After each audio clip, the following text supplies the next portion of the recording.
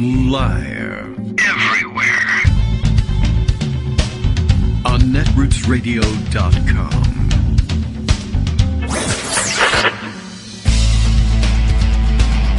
David Waldman. Kagro. In the morning. Now, here's David Waldman.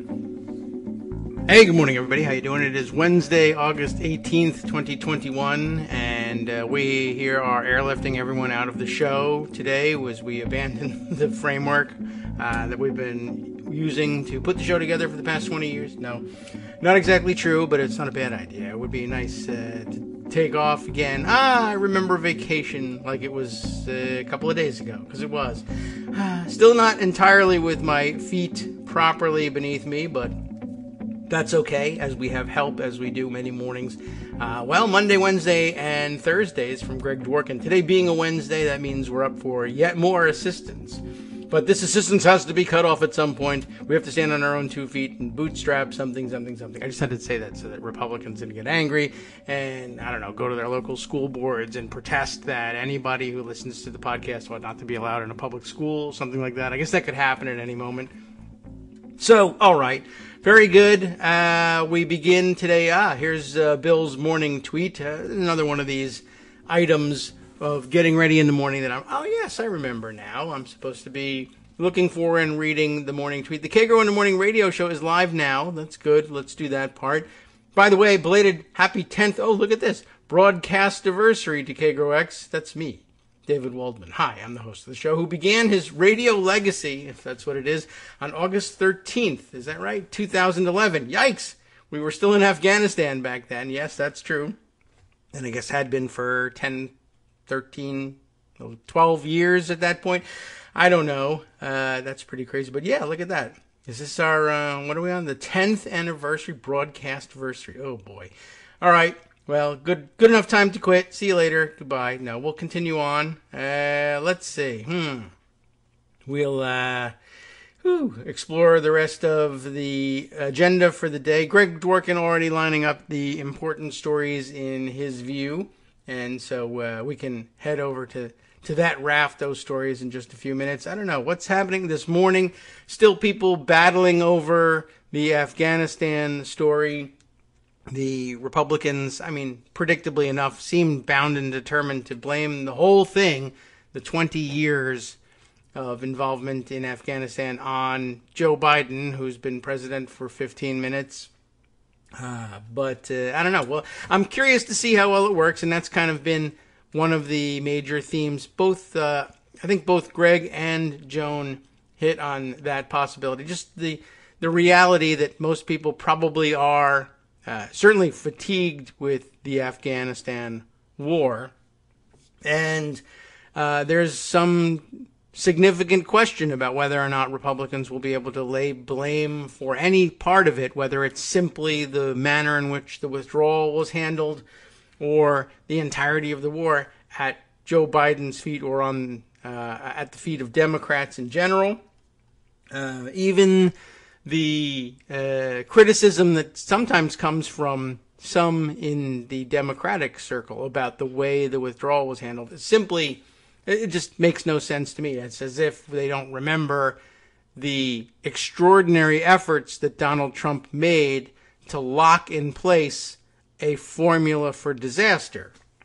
I think people are sort of waking up to or being reminded of the fact that, oh yeah, and I do remember that now that you tweet me that headline again. There was that weird period during which everyone was criticizing Donald Trump for attempting to have a secret meeting with the Taliban, sort of out of left field at that time.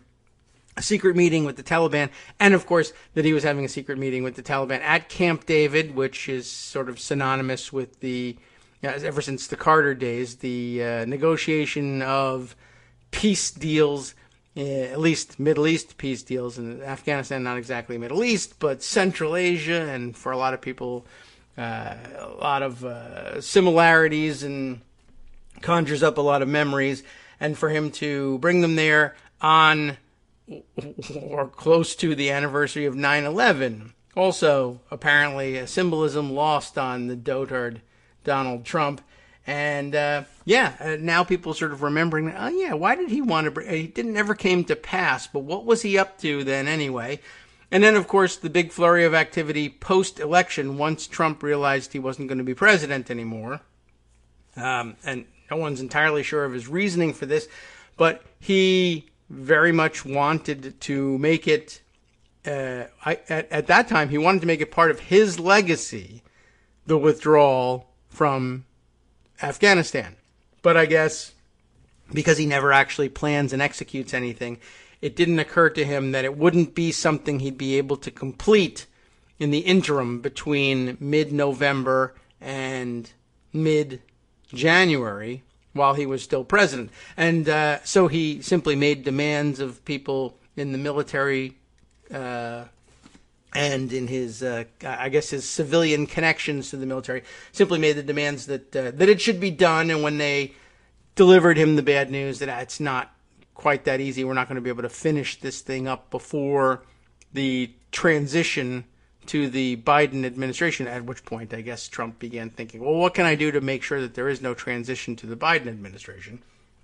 But in the meantime, basically the order was given, do as much as you can do. Make it irreversible, basically, is what he wanted to do. Burn down all the bridges, as is usually the case with Republican strategies on anything and everything. Make it impossible for people who hold different opinions or want to take a different approach to try their different approach by destroying all possibilities other than the one I opt for. And he did that, and he bragged about it in speeches, and people continue to circulate the video of him insisting that the withdrawal from Afghanistan was A, his doing, and B, a juggernaut that he had started and put in place that would be impossible for the Biden administration to stop. Then when it came to pass that it was in fact impossible for the Biden administration to stop it, even if they had wanted to stop it, which they probably didn't, because it's 20 years is enough already, it then shifted as though it were the plan.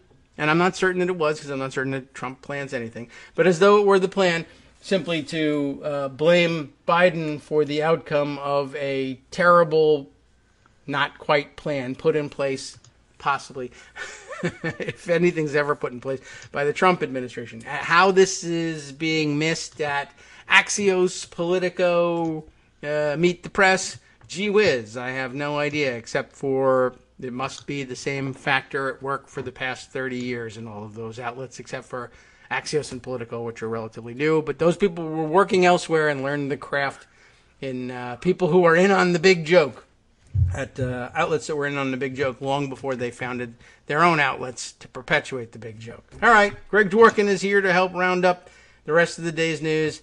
I'm out of here, I think. Bye. That's the new approach to things. It was set in motion. It's not a bad approach. Yesterday's show, and there's nothing I can do about it. Yeah, right. Read the news yourself. That's what you're doing anyway. Okay. Right. We'll talk about it. Well, it's that's because there's been a basic collapse of our news media abilities since, I don't know, 2015, 2014, something like that. Maybe earlier even. And what happens is that all we get is cheerleading and dumb stuff. Well, yeah, they do what they know, I guess. It's all access journalism. Where did they learn it? I don't know. Access journalism. You're right. And Politico. They learned it at Politico. It's funny that Axios and then all the Politico people, either left or started their own companies like Axios or farmed out to the New York Times. And it's the same sort of crap. I guess that's true. And now that really kind of sparks something for me, just a realization. Like, what did we think we were going to get from a news organization called Axios? Probably access journalism. They seem to have named themselves after the practice without being explicit about it. I mean, they didn't name it Investigators. They call themselves what they are. And Mike Allen, what else do you need to know? Right. Other than Chris Cillizza, who has faded into obscurity. Well, good. The nice thing about Cillizza is as his salary goes up, his visibility goes down. Well, it might be an even trade. I resent that he's paid as much as he is, but I think it's a more than even trade. The less I see of him, the better. Yeah, I mean, it might be a good deal, like paying farmers not to grow crops. If they're and then we have our old friend Chuck Todd, and it just might work. Yeah, right. Well, and Biden withdraws from Afghanistan, and it just might work. I didn't see that report. Here's the day. Tom Friedman wrote an interesting piece. Really? It wasn't a Friedman unit in this case. He simply tried to make the point that the day of coverage doesn't matter, and even the day after coverage doesn't matter. It's the day after the day after. It sounds like Rumsfeld, which is good because Rumsfeld is the one that started this mess. But let me give you a headline from the Washington Post. Taliban moves toward forming government as evacuations proceed calmly. Okay. Now, you wouldn't know that because people like Richard Engel on MSNBC, and the cables are the worst, have footage of chaos on the first day. Oh. So what they do is they say, well, things are much calmer today, and then they show the footage of the first day. Over and over and over. Here it is, and calmer. even as things calm down, they keep showing footage of the first day. That's why the optics matters. People say, why do you keep going on optics? Because this is why. And yet, again, I don't know who said it. I can't remember anymore. I think we talked about it on Monday even, maybe. Yeah. But 90% of the public wants us out, and 90% of the media doesn't. Because, they love covering foreign intervention. It was... that and deficits. Yeah. I mean, those are their two big things that they can't be neutral about, someone said. Huh. Well, that is interesting. No one notices, by the way, after 3 days of the same footage, like, that guy seems to be running laps around Kabul. Yeah, you do notice. You turn off cable. So Margaret Sullivan noticed another headline in the Washington Post. The Afghan debacle lasts 2 decades. The media spent 2 hours deciding who to blame. Oh, well, at least it was 2. Yeah, if ever a big breaking story demanded the news media provide historical context and carefully avoid partisan blame, it's the story of the fall of Afghanistan to the Taliban. Instead, what we largely got over the past few days was the all too familiar winners and losers. It's coverage that tends to elevate and amplify punditry over news and to assign long-lasting political ramifications to a developing situation. And that's the thing that I think is more annoying than anything else. I get that they ignore the fact that we stayed when we should have left in Afghanistan, except for the time that we left when we should have stayed, which was Tora Bora, and the fact that Bush and Cheney and Rumsfeld et al. Not getting out and making Osama bin Laden the central part of this. And Obama had the chance to do that after killing bin Laden too and didn't. So that's part of the deal there. But to just focus on the last couple of days as the entire history of America's involvement in Afghanistan is just flat out ridiculous. Yeah, the whole story is so I think Margaret Sullivan is onto something there and talks about the failings. Larry Sabato has, the media will never admit it, but they've been waiting for an opportunity to harshly go after Biden to prove anew how balanced they are. See, it's not just Trump.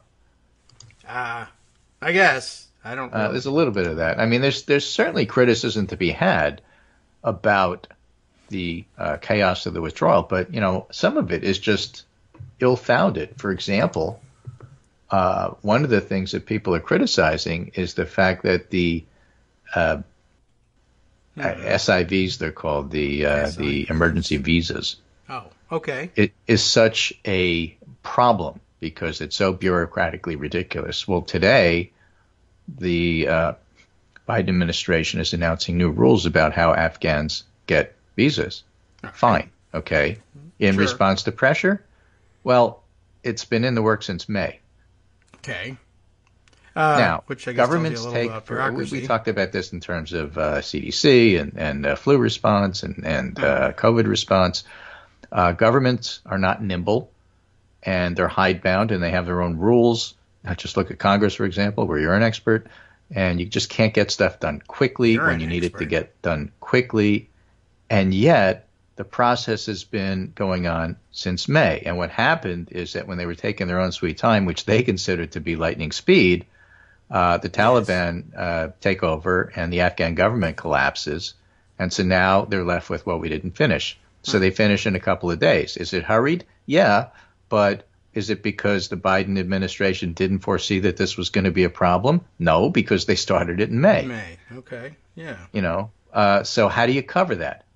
Well, look at these pictures from 2 days ago. That's the answer. I mean, you just covered it, and it was pretty quick. But if you don't have 5 seconds, how about this picture from 2 days ago? Right. So, Wow. and it's cable, so you have to have pictures. No, So what then happens is that, okay, things are calming down and people are getting out. It's not great. Can't believe there's chaos in And Afghanistan. Biden still has plenty of blame, in terms of how chaotic it was and the fact that we were ill prepared. And there's plenty of blame in the Biden administration for lots of things, including COVID, which we'll get to, because CDC's messages continue to be completely muddled. And ultimately, as he said in his speech, the buck stops here, which is great, so that you have an American president actually being honest with the public, and the public is going to be okay with it, even though the media is not. Contrast from I don't take responsibility at all. Exactly right. Complete contrast. In Esquire, Charlie Pierce writes, the anonymous sources are engaged in a monumental ass-covering campaign on Afghanistan. Almost everything you're reading on this topic in elite publications is an effort by somebody, somewhere, to duck out of their responsibility for 20 years of fantasy and illusion and outright lies. That pretty much sums it up. I think so. Right? Craig Whitlock of the Washington Post called all of them out when he printed the so-called Afghanistan papers. Anything that is attributed to the various anonymous sources that in any way contradicted by Whitlock's work is simply not to be trusted. Okay? Okay, I mean, that's pretty absolute, but all right. Yeah, but, it's true. So why don't we ask John Bolton his opinion of the withdrawal? He's got one, I'm sure. NPR did on Monday. Yeah, right. He reminded us of that. And so Jennifer Rubin has a column today, a primer on false narratives about Afghanistan. There's many alarmist headlines pronouncing with certitude what has occurred or will occur in Afghanistan. Many are premature or out of date.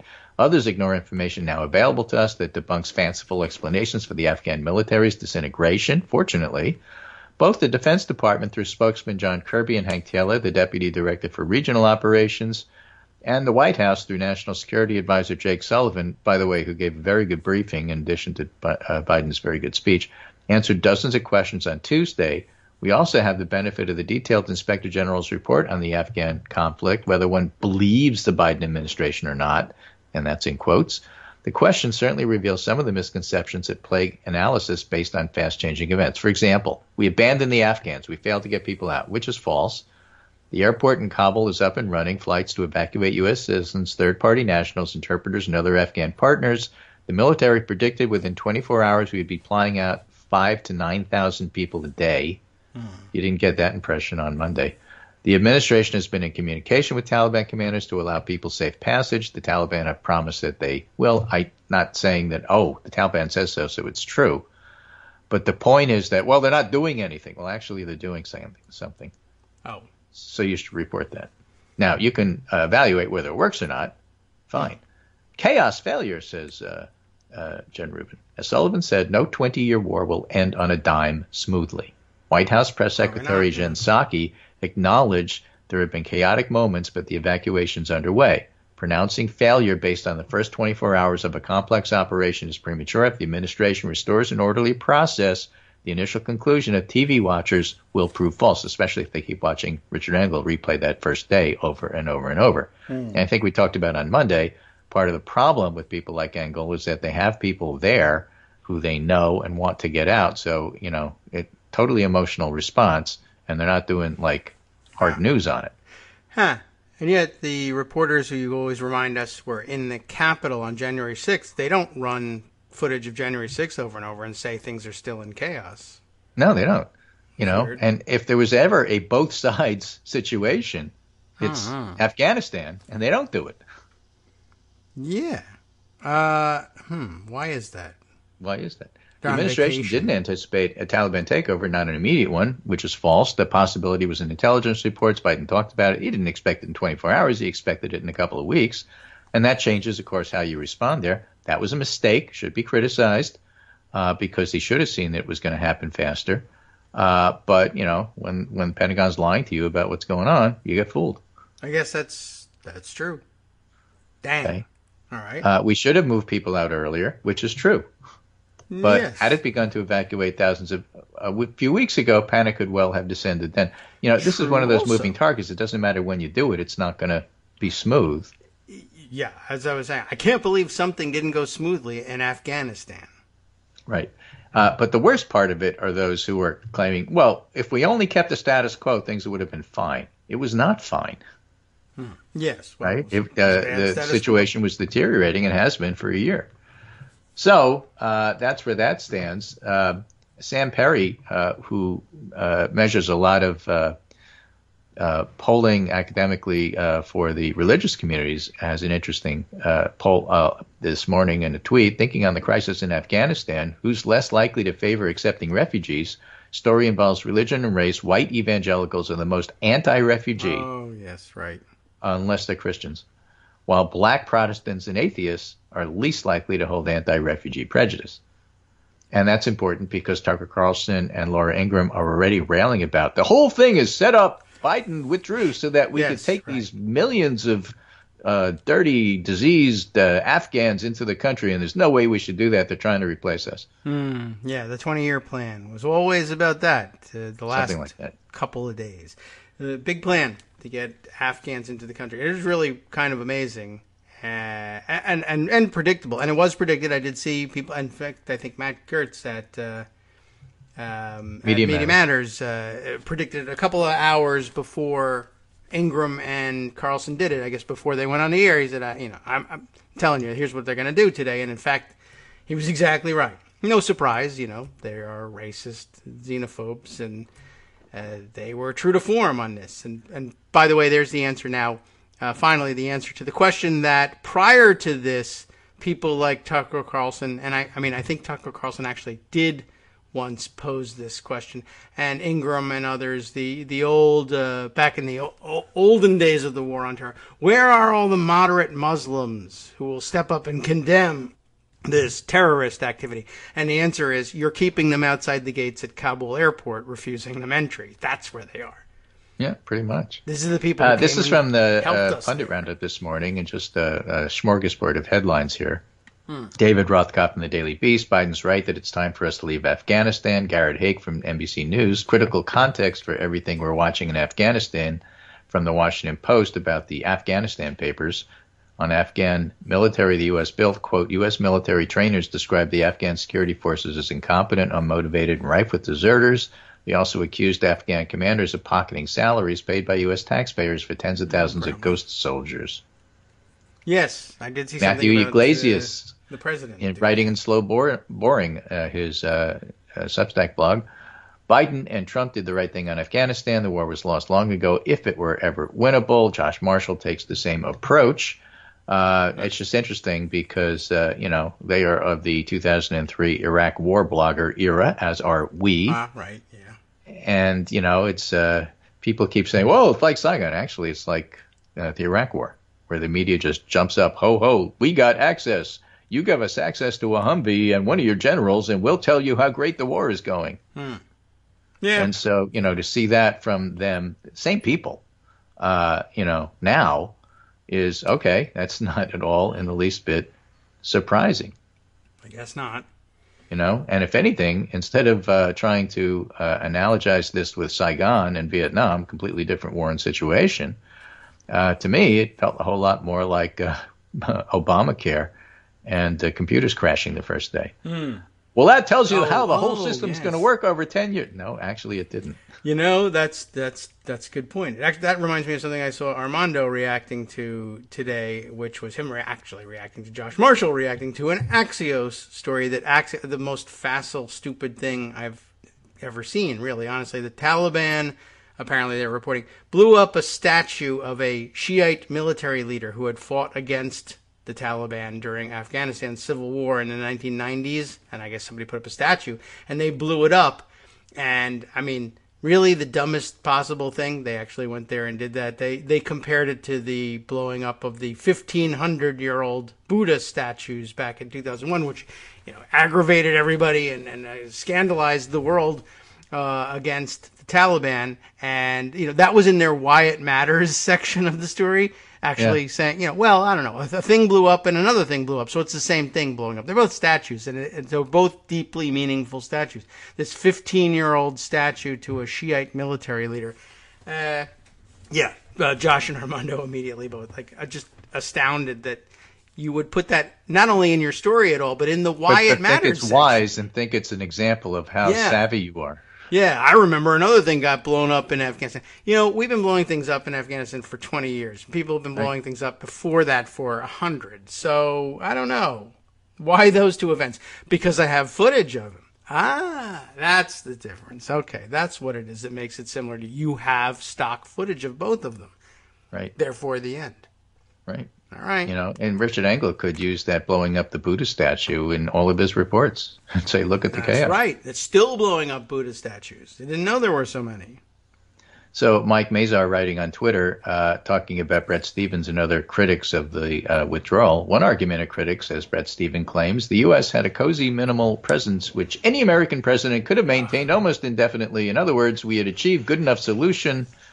But that's far too simplistic, dangerous, and misleading. Many problems with this vision of a permanent minimal war. Number one, there's no end to the effort. Number two, even with a small force or economic cost, like $14 billion in 2021. Number three, the Stay Forever plan assumes the Taliban would have tolerated such a stalemate forever. They would not. And number four, indeed, the best guess is probably there was never a stalemate to preserve. Mapping Taliban control is tough, but lots of indicators showed gradual rise in power. Essentially, what they did is ever since that Doha meeting with Trump on supposed to take place on 9/11, but they managed, Camp David managed to meet and make a deal anyway, where the Taliban were supposed to take over by May 1st. The Taliban had been paying commanders to go away. Yeah. So that way you don't have to fight them, and so they could just march into the capital, and take over. And that's what they did, and it worked. Well, congratulations to them on good planning. Somebody had a plan that worked and was executed brilliantly in Afghanistan. I guess I'll just leave this with Molly John Fast. If you're one of the architects of the endless war, perhaps you should sit this one out for analysis. Yes, endlessly, as a matter of fact. Why don't you just occupy that position endlessly from now until forever? Try that, Bret Stephens. Sup, fam? It's your boy Darwin, aka Darwin_Darko, aka the most reasonable man in America, aka KITM's senior black correspondent. You might remember me from such recordings as Spacemen vs. Space Cadets and We Need to Talk About Joe Biden. Today, I want to bring you good news about that thing you've been struggling with. Do you suffer from giving too much of a damn? Do you turn on the series of tubes and find yourself outraged at the particular way some news organization strung some sentences together only to realize, nope, this is not some fictional hellscape? Well, guess what? You no longer have to accept the life of giving too much of a damn. You can do something about it, because even you, yes you, can be a show contributor. Now I know what you're thinking. Hey, Mr. Most Reasonable Man in America, I'm not some professional podcast talking guy. Don't worry about it. Do you have a smartphone or some other electronic recording device? Well, that's all you need. You too can have a segment where you can read us an important article and give us your take. Read one of your own original essays, or even just give us your commentary on something you'd like to share that's important to you. Fair warning though, side effects may include general punditry, having opinions and hot takes, getting stuff off your chest, and hearing your own voice. If your recording lasts longer than 5 to 7 minutes, please consult kagrox@gmail.com. That's KAGROX@gmail.com.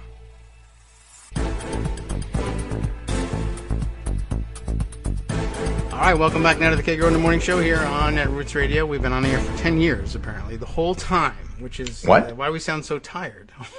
10 years? Yes, apparently it's we just recently had on August 13th, while I was still away. Bill keeps track of these things and says this is our 10-year anniversary. You're kidding. No, he may be kidding, but I'm not kidding. I'm merely reporting what was said. Well, given the amount of time I let you talk, you've only been on 5 years. That's right. I've just gone back in time. It's like a time machine. And, something like that. Okay. Well, I could have been napping for 5 years. At least having nice breakfast. Right. So let's talk about something other than Afghanistan. That'll work itself out. Basically, Biden's going to be judged, as Tom Friedman says, not on that day, but not on the day after, but the day after the day after. So we have to see how things roll out over the next week or so, because that's really going to set the narrative. All right. Because a lot of this stuff was just nonsense, and thankfully, not that many people watch cable news anyway. Right. Good. So, other news. Let's talk politics a little bit, and then we'll get back to the pandemic, which is also politics. But what I have in mind here is a different Axios story I have a couple of Axios things that aren't their savvy view of how to interpret everything in terms of a Richard Engel video. This is Axios reporting that House Democrats introduced voting rights bill named for John Lewis.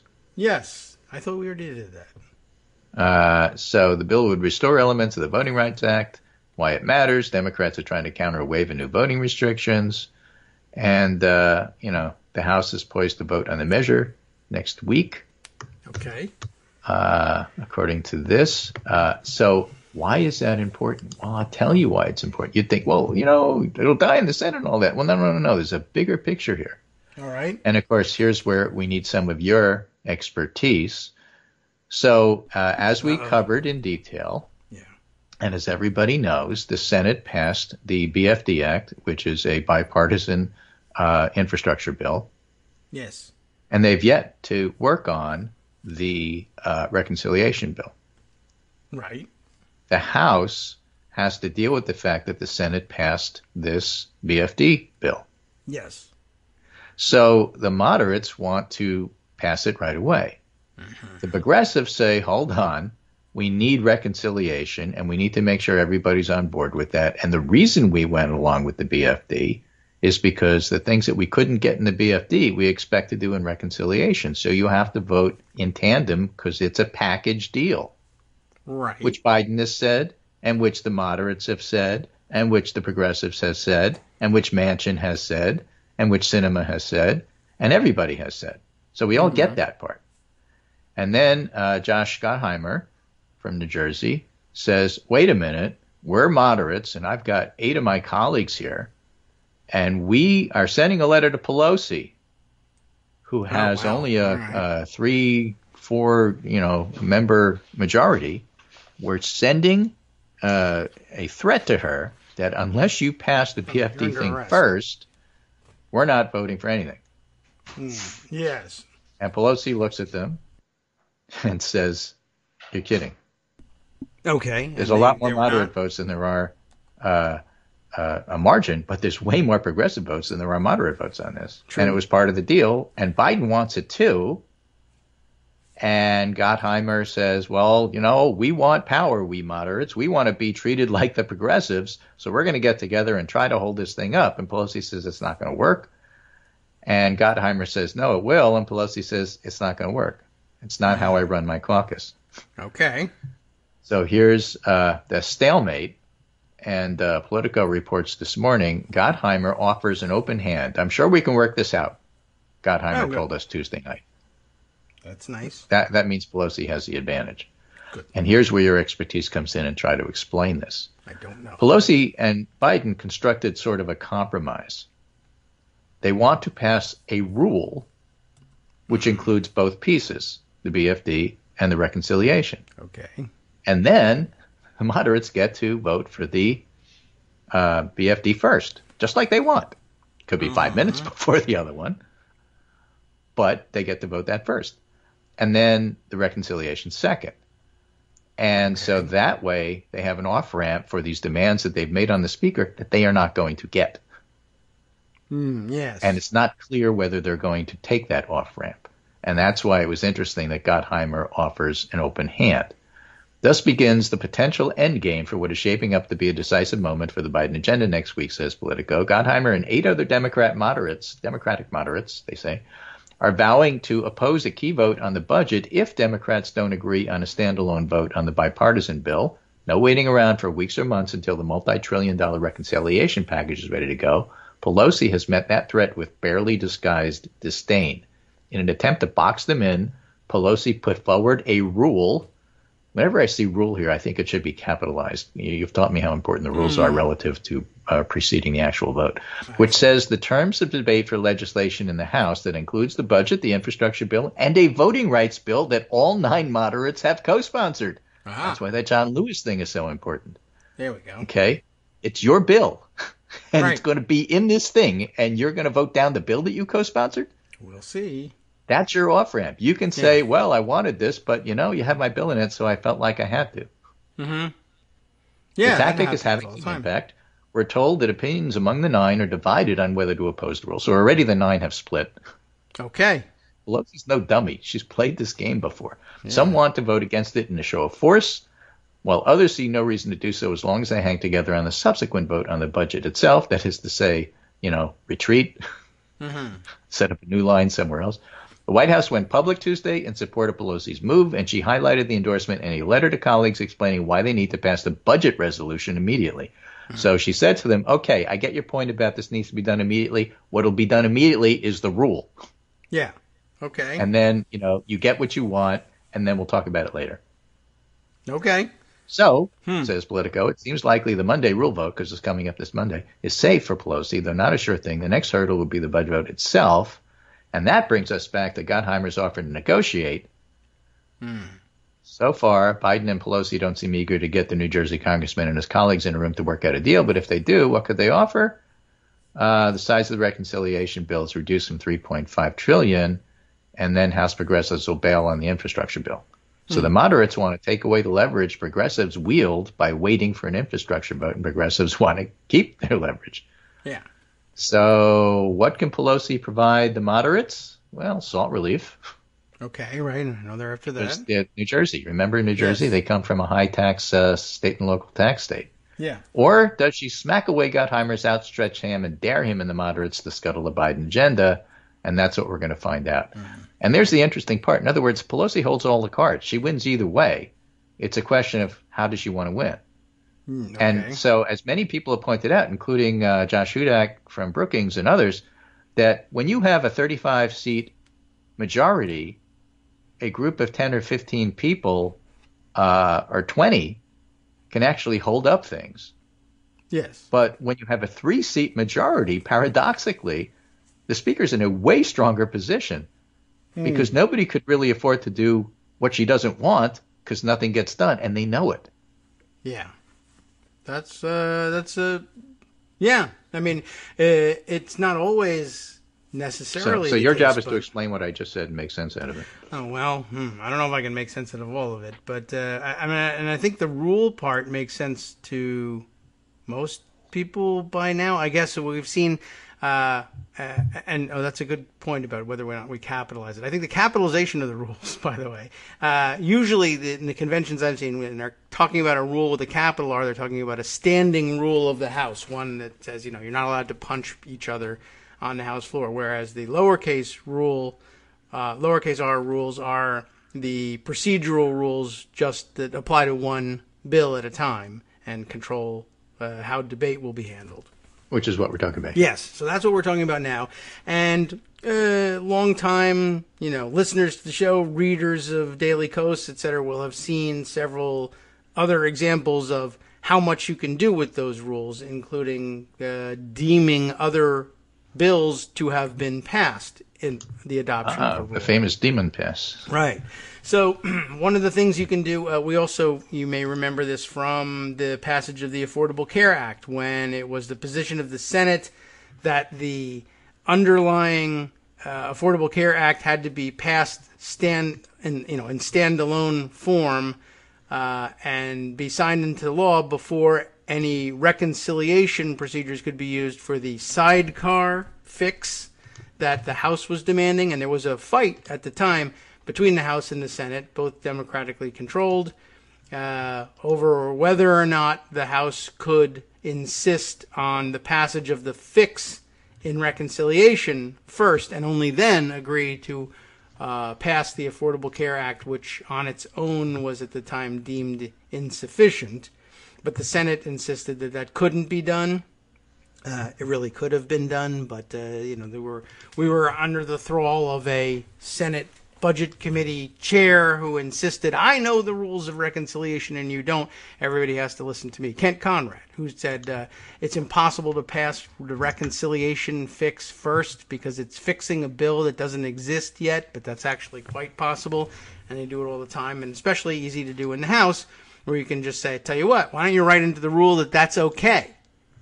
And if we get a majority vote for that, that'll do the trick. So here, Pelosi has a couple of options available to her, including a rule for the consideration of the standalone infrastructure deal bill that says, upon passage in the House, you can do things like have the clerk hold the bill. It's now passed in the House, but it hasn't been enrolled in the House, that is, or engrossed, I guess, and prepared for signature by first the Speaker, who then passes it on as an official passed bill, an adopted bill, to the President to sign. They can hold it for a while, and the President can't sign it if he doesn't have it. Here's all the importance of the physical possession of the papers, which we've discussed before as well. The President can't sign the bill, and the 10-day clock on signing it or not signing it or vetoing it, not vetoing it, doesn't start until he gets it. You can't count the 10 days if he doesn't have it in hand. And they can do just that and say, well, look, you moderates said you had to pass the standalone infrastructure deal and it had to be done first. You've now done that. Now, it can't become law until we send it to the President, but it can become law later if we send it to the President later. My plan is, why don't I just put it in my pocket until the reconciliation bill is either, depending on how the deal is worked out, either put in motion or, in fact, passed and adopted and ready to send to the President for signature. At which time I will then, under the rule we adopted here, first send the now enrolled, engrossed, signed, and ready to go, but still in my pocket infrastructure deal, which I'll send first out of courtesy to you because you wanted it signed into law first. The President will sign it, and at which point we will deliver him the reconciliation bill on the same day. So Pelosi has all the tools to do this, and he and she who have the gavel make the rules. Yeah. And so it's just interesting to see it play out. I'm not really that worried about it. Maybe I should be, but I'm not. I sort of think Pelosi knows what she's doing here. Yeah, it'll anger some. There will be some number of the 9. But again, there are only be 9 feathers. Yeah, I mean, and some of them will actually 5. be steamrolled, and they can't do anything about it. Right, and when they say, "I don't like this rule. This shouldn't be the case. This is manipulative. I think it's whatever. Somehow dishonest." Oh my God! A revolt. Did it pass? Yeah. Yes, it did. Right. Well, then you stack it up with things and say, well, okay, 5 out of the 4 of you say this sucks and you won't go along with it, which is why I'm also throwing in, or reminding you that SALT relief, say, would be in the reconciliation bill. Something else, way, some other sweetener. This rule also includes that very important voting rights bill that you all co-sponsored. Right. Yes. So basically the idea is, okay, if you, to whatever it is, save face or look like a tough guy, would say, I'll sink the budget because I feel like I'm getting rolled by Pelosi by the order in which bills are being presented or the day on which bills are being presented, then you also have to go home and say, I also voted against the John Lewis Voting Rights Act, which I will let people know that you did, by the way. Yes. And don't think I won't. I will go to your district and remind people that you voted against the John Lewis Act. Yeah. So, if you want it to go that way. Oh, and by the way, listen, you have an alternative. Just like, our good friends in the Senate, Senate Manchin did. You can go get 20 Republican votes to line up with you. Go ahead. That's true, too. Come back and talk to me when you do. That's another one of their problems, right, is that they think, well, this is a bipartisan infrastructure deal. So if we put it in a standalone and we provide our 9 votes, the Republicans will come along and provide the other 200 and something of them. But I don't think they will. They won't. I mean, it is a bipartisan deal, but do you think that they wouldn't want to sink it? Of course they would. Of course they would. So, again, Pelosi knows what she's doing. She knows her caucus, and she's in a pretty good position. So that's that. Yeah. So I wanted to get that in there, along with a couple of other small pieces. Before spending maybe another 10 minutes talking about the pandemic and the fact that Greg Abbott has COVID and the fact that Ron DeSantis is pushing a Regeneron treatment of antibodies, which is, by the way, pushed out by one of his number 1 contributors. Yes. But, the other small things that include stuff like, for example, the draft of the Arizona fraudster report is supposed to get to the Arizona Senate on Monday. So, it's going to be a very interesting week of politics for a quiet summer. Yeah, really. We missed out on the latest developments out there. what can I tell you? It got crazier than crazy, so... Yeah, and I saw another story do. that passed by real quick, that there's some arrests in a sex ring scandal that came out of Sturgis. Oh, really? Oh, Yeah. okay. Well, why wouldn't there be a sex ring? But why in wouldn't there Sturgis? be? Right. Because, projection. Sure. Although, I mean, I don't know that bikers ever fooled anybody into thinking that they weren't involved in But, sex rings. the big news, of course, is not just the Afghanistan stuff, but the pandemic. Now, just for the record, Sex ring and that. Business Insider points out that governors of all 50 states are vaccinated against COVID-19. Okay, well, that's good. But Right. a lot of them are that includes ones you like. That includes ones you don't. That includes Kristi Noem. That includes Ron DeSantis. That includes Greg Abbott. Yes. In fact, Abbott says he's had 3 shots somehow. Right. Not that it mattered very much because he also has COVID. He says he's asymptomatic, but is getting Regeneron treatment. Yay. Now, the monoclonal antibody is given in 2 situations. One, if you have really mild symptoms, but you are at risk. And because of Greg Abbott's spinal cord injury and other things that we don't know, because we don't know his medical records, he might be at high risk. Sure. He's 63, but, he has medical issues. Yes. So in that sense, he probably qualifies. And there's also a codicil in the emergency use authorization that says that for high-risk people, even without symptoms, you could use it as prophylaxis after you've been exposed. Oh, all right. So that might be also how and why he's getting it. So I don't begrudge the fact that he's getting this Regeneron treatment. And again, Regeneron's the name of the company, not the antibody. But yes. people call it that, the Regeneron treatment. Because the name is terrible. Because it's easier to say than the actual name of the drug. Right. However, Greg Abbott's a jerk. the idea that a rich guy who is trying to hold up the rest of his state in terms of taking COVID seriously and blocking home rule mandates about masks Right. should somehow be able to get this relatively expensive treatment immediately where other Plus people the third don't shot. certainly is bothering folks. And by the way, there's a new poll out in Texas that says that 72% of Texans oppose Greg Abbott's stand about mask mandates locally. Mm-hmm. Yeah. So, he's not in So a it's good not position. popular. It's not popular across the country. Axios again has a Even Ipsos Texas. poll. Most Americans favor mandates. Percentage of adults supporting mandatory masking in school: Democrats 92, Independents 67, Republicans 44, overall 69, and that's 72 in Texas. So the Republican base, of course, is on the other side of it. But you know what? They're not the majority.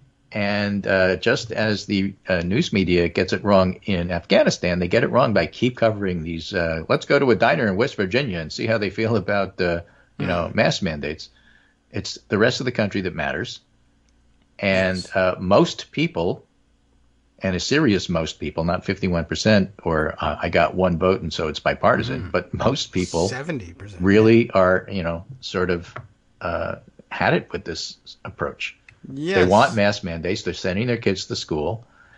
School closures are rising, just as the Delta cases are about to peak, I think, maybe. Oh. But you go to school and then you start spreading it, and so it's not so clear what happens after that. And it turns out that because of all of that, Biden is taking a look at through the CDC of what happens to your antibodies over time after you've gotten your vaccines. And they do appear to drop off a little bit. It's unclear how much. Data in Israel says enough so that people should get a third shot. And so in Israel, they are giving a third shot.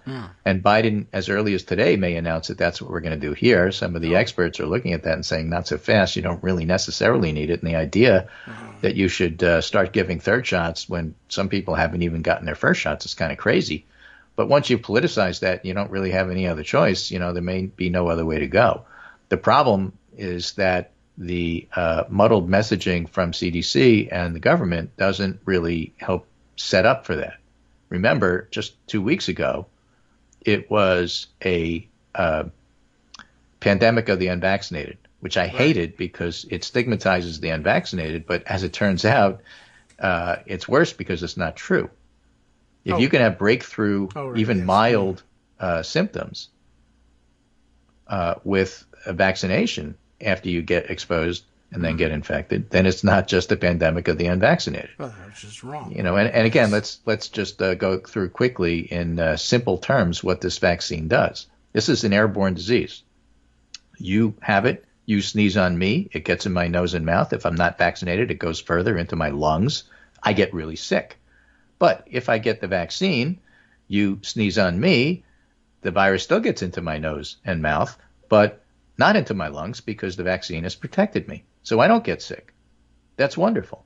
Yeah. It's great. Now, Sure. in the Alpha variant, it didn't even get into my nose and mouth that much. But with the Delta variant, it does. It can still spread to other people. And so the vaccine doesn't stop me from being infectious. It just stops me from being diseased. It's great. Keeps me out of the hospital. And that's what the government's been focusing on. But because it could still spread, Yes. the vaccine doesn't make you virus-proof. And therefore, it isn't just a pandemic of the unvaccinated. And so that line of reasoning is dropped. Mm-hmm. And now they're going to turn to, okay, well, they're not going to say, well, we were wrong about that any more than they're going to say, well, we were wrong about our advice early on about masking. They'll say the situation has they were, evolved, but okay. which is true. Delta's Yeah. different, which is true. And so now you're going to wind up needing, shots. Yes, and a And mask. the people who got the first two will get the third. And it's not clear what the people who never got the first one are going to do. Yeah, nor is it clear what happens to people who only got one because they got the Johnson & Johnson.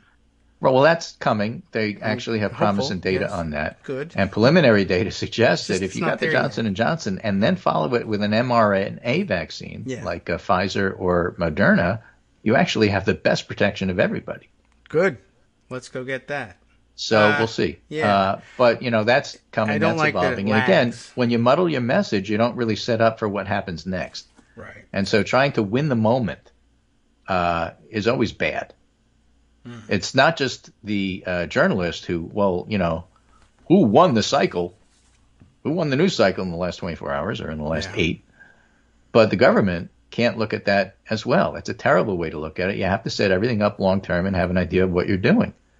And so whether it's Afghanistan or whether it's COVID, here's your plan, tell us the plan.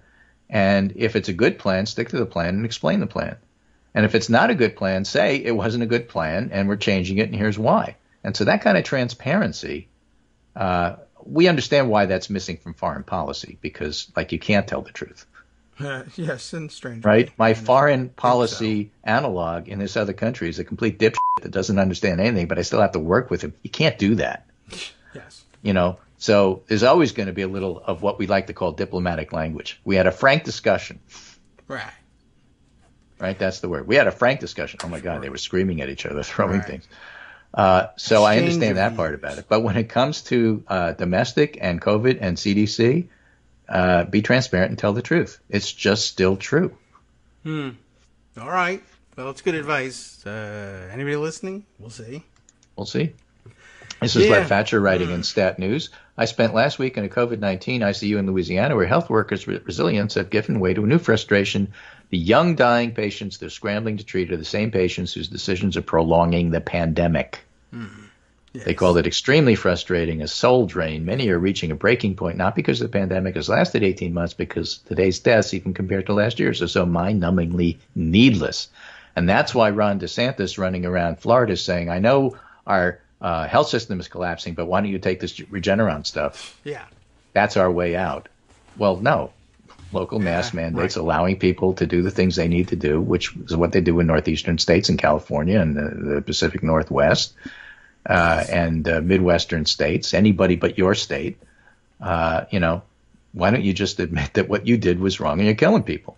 Well, I understand why you don't want to admit that, given that that's the case, but, change course. Tell people you had a revelation. Yeah, right. At the minimum, I mean, you should have learned that lesson. So, as something to disarm critics who have shown their hand and how they'll deal with these things, the anti-maskers who now say, well, you changed your mind on masks, and that is a narrative that's taken hold and convinced people to listen to anti-maskers, as opposed to it could have been taken away.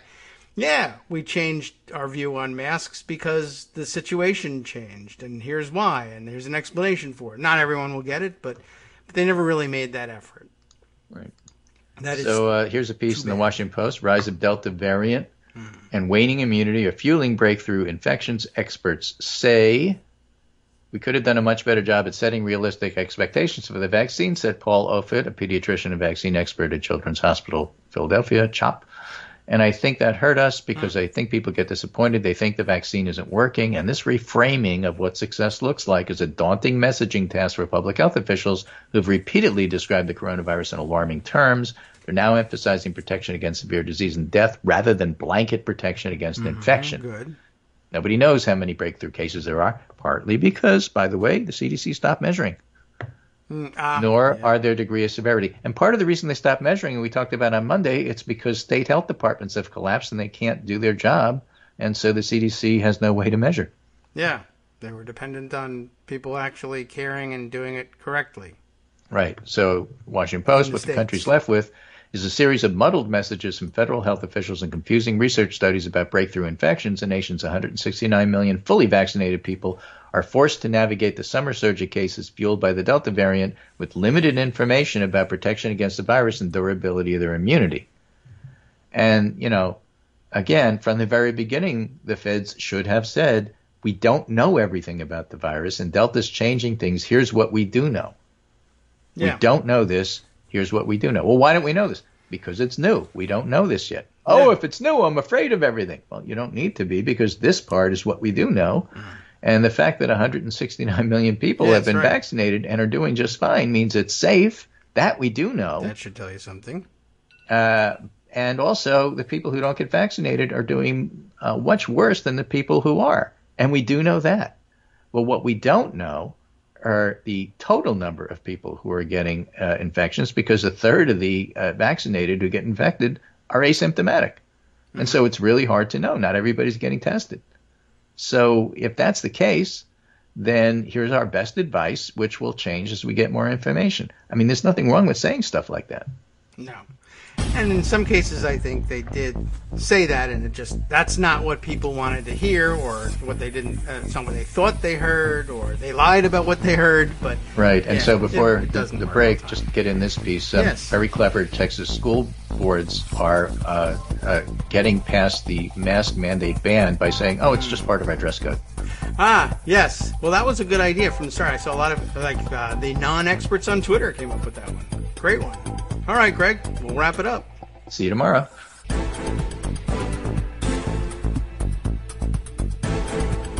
Welcome back now to the Kagro in the Morning Show here on Netroots Radio. 10 years later. Okay, yes.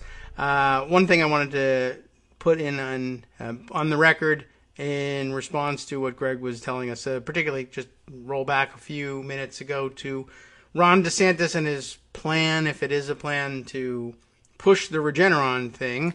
There are a million other things that he could have pushed and still been equally Trumpy. Like, it is interesting. I saw people cracking jokes on Twitter about it. Why not push hydroxychloroquine? Why not push, whatever else was it? Zinc, eating zinc supplements, et cetera, et cetera.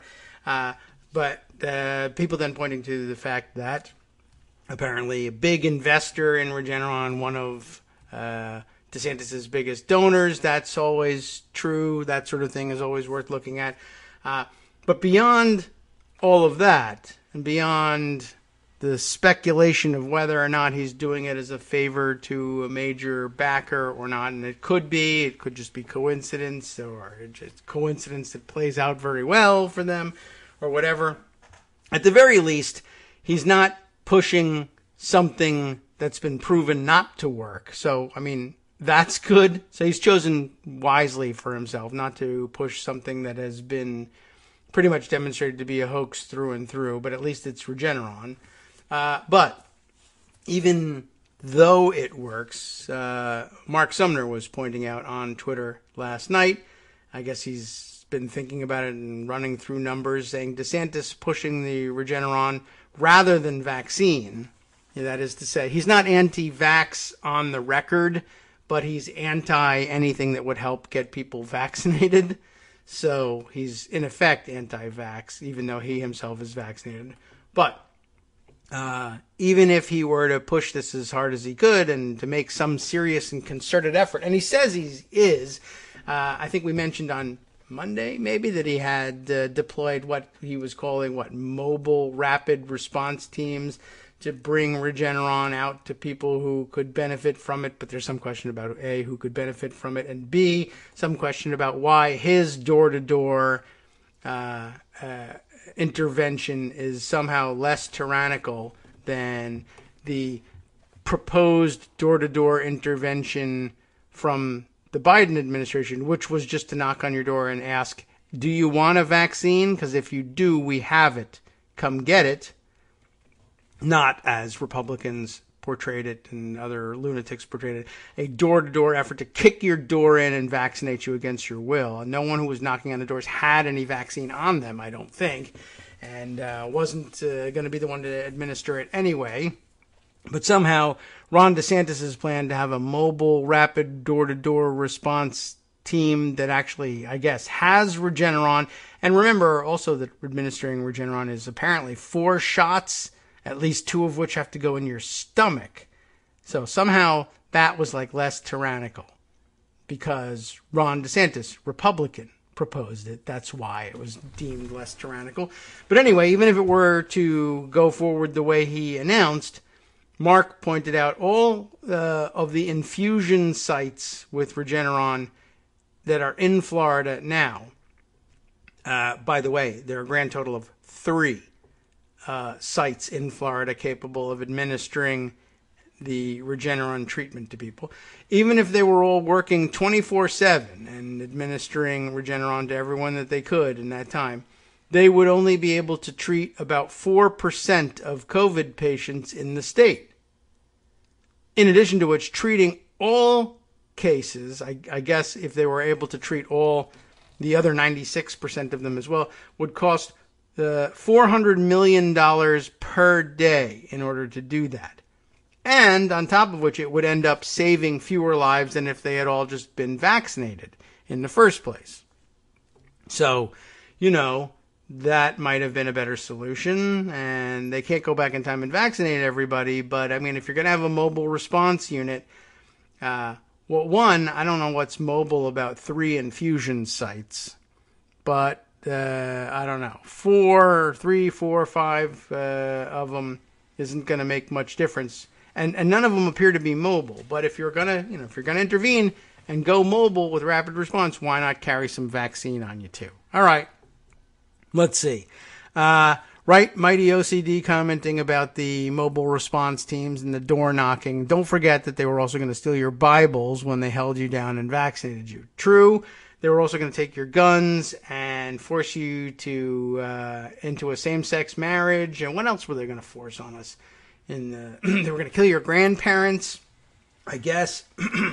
By the way, that's a pretty interesting follow-up on that. Remember that 10 years ago, since I guess it's our 10-year anniversary, or very nearly our 10-year anniversary in broadcasting, that means that, probably, I guess it was still lingering around 10 years ago, although maybe more like 11, 12 years ago when they were working on passage of the Affordable Care Act, although I think they continued to lie about the Affordable Care Act even after it was passed. But remember that 10 years ago, the charge from Republicans was that Democrats were going to insist that your grandparents and the elderly among us not get treatment and be killed instead. Now, as it turns out, the reality is that they're driving around trying to give them vaccines to make sure that they don't die. So the elderly end up being the most protected from the pandemic. And, a lot of that happened under the Trump administration. And we tried to allow him to grab credit for creating the vaccine and then therefore promote it to others and to tell them that they ought to get vaccinated. But he refused to do it. So, okay, fine. We'll just scoop up the credit for ourselves, I guess. If you're just going to leave it lying around here and unused, we'll take it. We don't want to see it go to waste. But yeah, 10 years ago, the Republican charge was that Democrats are going to come around and kill your grandparents. 10 years later, it turns out that the reality is that Democrats are going to go around and save your grandparents' lives. So the news story from Republicans is that that's tyrannical. It was going to be tyrannical 10 years ago when they killed your parents. Obviously, it's tyranny to run around killing people, right? but then they didn't do it, and they actually did the opposite. They ran around saving their lives. That, too, is tyranny. And maybe even worse, because, I don't know, reasons. Today this is happening now, so it must be worse than what happened before, which is obviously less bad for reasons unknown to everyone. But just sort of pointing that one out. All right. Thought that was somewhat interesting. Let's see. Other info waiting to be revealed in Pocket today. As I mentioned, we got brief mention for the fact that Greg Abbott has tested positive for COVID. He likely, I imagine he won't die from it because there was this early intervention. I meant to mention that when Greg said that there were, two, I don't remember how he put it, but two parts of the protocol for administration of Regeneron, and one was, having, you had to be at a certain point in your illness, or maybe you had underlying conditions that put you at greater risk, and it's possible, entirely possible, that Greg Abbott has got those. I imagine it's more than just possible. It's very likely, given what we do know about his health status. But there's a third reason to bypass everything and give you Regeneron, and that is if you are friends with Donald Trump, or at least that used to be the case when he was president. Now it doesn't explain it quite so much, but back then, whether you had symptoms or not, whether you had in fact tested positive or not, or whatever, if you were a friend of Donald Trump, Regeneron was on its way to you. And so the administration of Regeneron to Greg Abbott seems like a continuation of that same corrupt policy. It isn't, because Trump isn't president anymore, but it has that feel. So like if I were writing for Axios, I'd be able to get away with writing why it matters, because Trump is secretly, funneling Regeneron to his allies, even though he hasn't been president for, how long has it been? 6 months? 10 months? I don't even remember anymore. January to now. All right, now is the 8th month. So 8 months. Less, 7 months. Okay. Anyway, there's more than that, of course, going on with Greg Abbott. 1, testing positive, and 2, getting the Regeneron. And Hunter covers that over at Daily Kos, and did so yesterday evening. And the real nugget of it is here in the headline, because Hunter makes it easy for us all the time with those headlines. The story follows up on it. Texas Governor Greg Abbott tests positive for COVID-19 one day after maskless Republican fundraiser. Now, it's not scandalous in the least that he had a fundraiser, except maybe that's all he does and he doesn't actually govern Texas, but having it maskless to make a point, we don't care about such things, seems pretty ridiculous. I don't think that he would have tested positive as a result of having contracted it at his own maskless fundraiser, but perhaps more likely than that was that if he was positive the day after the fundraiser, it's very likely that he was positive the day of the fundraiser as well, and he was not wearing a mask and spreading it to everybody that he came in contact with. And, of course, at a fundraiser for Greg Abbott, who is the one person almost everybody in attendance is more or less guaranteed to have had contact with or to have sought contact with? The answer there would be the infected guy, Greg Abbott. So some number of later deaths among the people who would be the types likely to attend a maskless fundraiser for Greg Abbott. I don't think that a lot of them were doing a great deal to prevent themselves from getting seriously ill with the disease beforehand. So there's going to be some deaths among the group, possibly, that are Greg Abbott's responsibility. But never mind all of that, because something, and hey, gosh, look at his hair, let's make him president. Well, Hunter covers it this way. In a statement, the office of Texas Governor Greg Abbott announced yesterday evening, that Abbott has tested positive for COVID-19. Abbott, who was previously vaccinated, is said to be currently experiencing no symptoms, but is allegedly receiving Regeneron's monoclonal antibody treatment, an expensive treatment that is in such short supply that doctors approve the treatments only for those most likely to develop severe COVID-19 symptoms. May very well be him.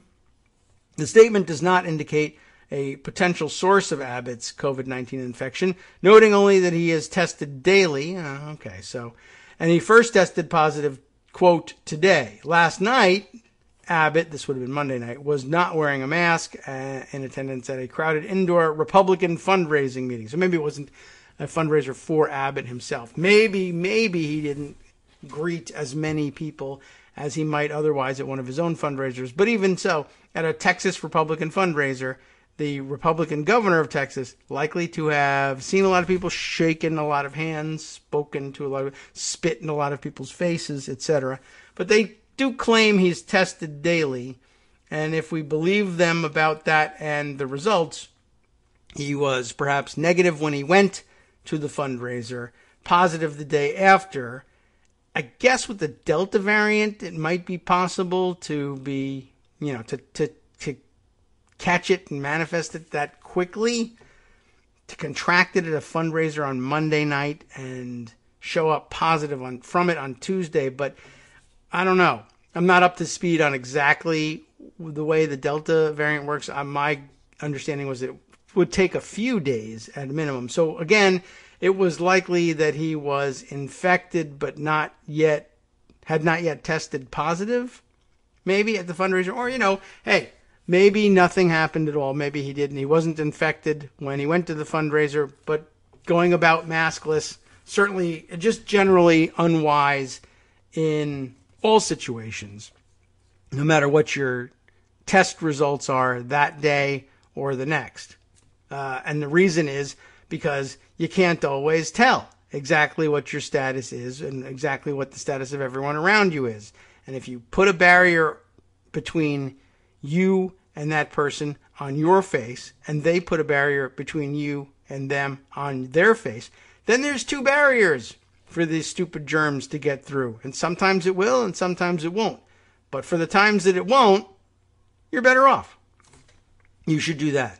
Well, anyway, let's roll on here. There's an embedded tweet from Texans for Abbott containing a photo of Greg Abbott at this very crowded indoor fundraiser, the Republican Club at Heritage Ranch, wherever that is, meeting tonight. And, Heritage Ranch sounds like the sort of place where maybe a whole lot of elderly people live, and there are a whole lot of elderly people in this photo as well. They probably all feel, well, I'm vaccinated, because elderly people got it early when there was still a lot of cheering for the vaccine. So maybe they think they're all protected.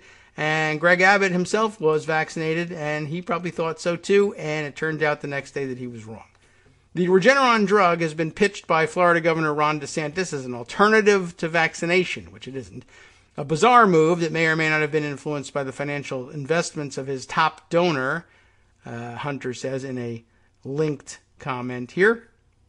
And you can read that story elsewhere, also over at Daily Kos. As Texas Governor Abbott has gone to great lengths to prevent state government entities from requiring vaccines or masks, even as the state faces a massive new pandemic surge and resulting shortage of hospital beds, risking the lives of countless Texas residents, there is no exception that Abbott's own infection, or expectation that Abbott's own infection will cause him to rethink those policies. No one ever thinks that that's going to be the case. Speaking of stupid governors and people who should be held to account and people about whom history will wonder why they were not hanged alongside, like literally alongside Donald Trump in a 4 or 5 person gallows like we set up after the Surratt trial and the assassination of Abraham Lincoln. Just saying, it is possible. We know how to do it. Let's see. Arizona Governor Doug Ducey showed up in my Twitter feed this morning with the news that he was, again, looking, like many governors, Republican governors, looking to interfere in the ability of local schools to do what they feel would be safest for their students. That is to say, impose a mask mandate. And his play was very much like those in other states, using the power of state government in order to make it more difficult for local governments and school boards to do what they thought was the right thing. The Hill reporting Arizona governor withholding grants to schools with mask mandates.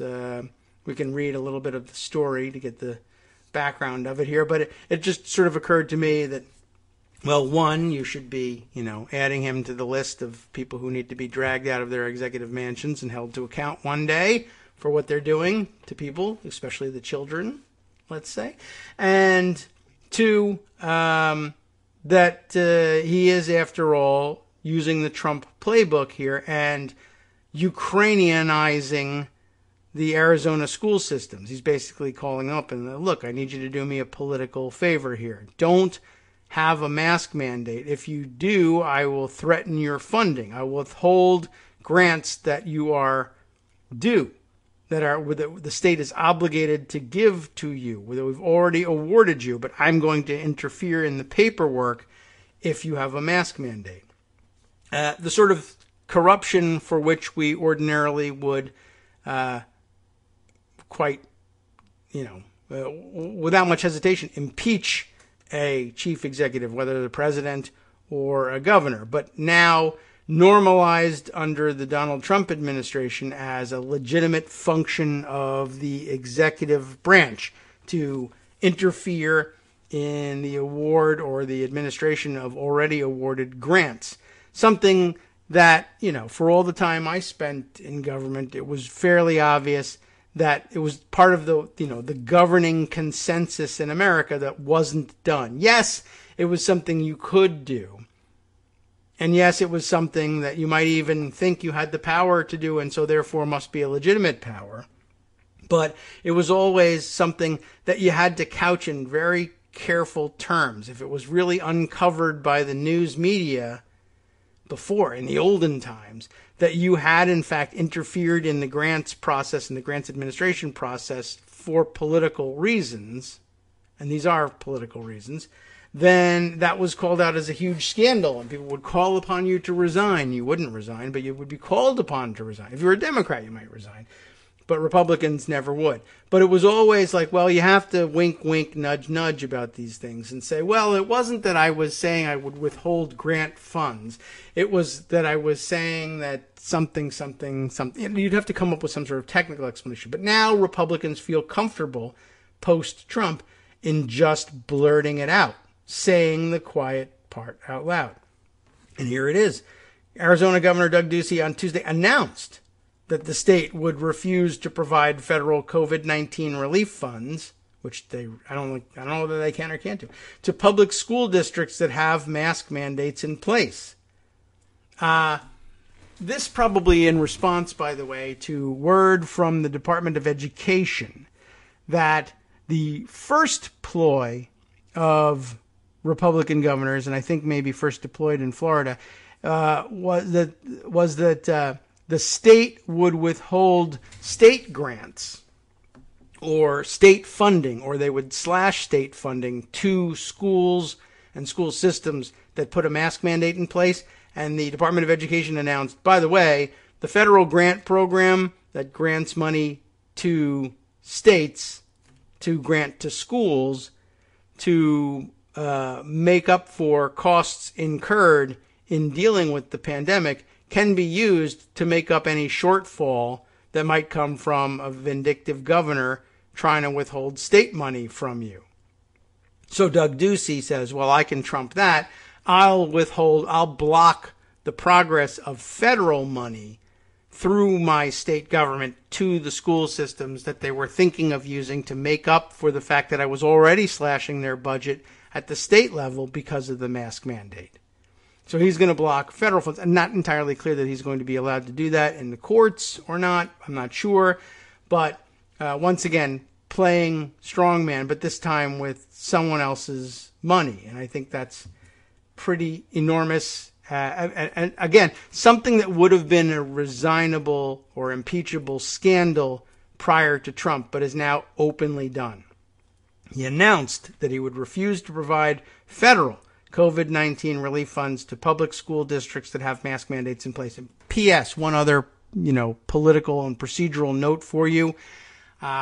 if you were ever on the fence or still somehow on the fence or still somehow thought, well, I'm a moderate guy and I want to reach bipartisan compromise with my friends across the aisle, and we all feel that the schools need aid in these times, and I feel we should be making that aid, granting that aid directly. My friends on the other side of the aisle, for various ideological reasons, believe, on the other hand, that the states should administer those grants, that they should be made in the form of block grants to the states. Does that ring a bell for you? Make block grants to the states. It's so much more efficient. The states know better than the federal government how to spend that money in Arizona.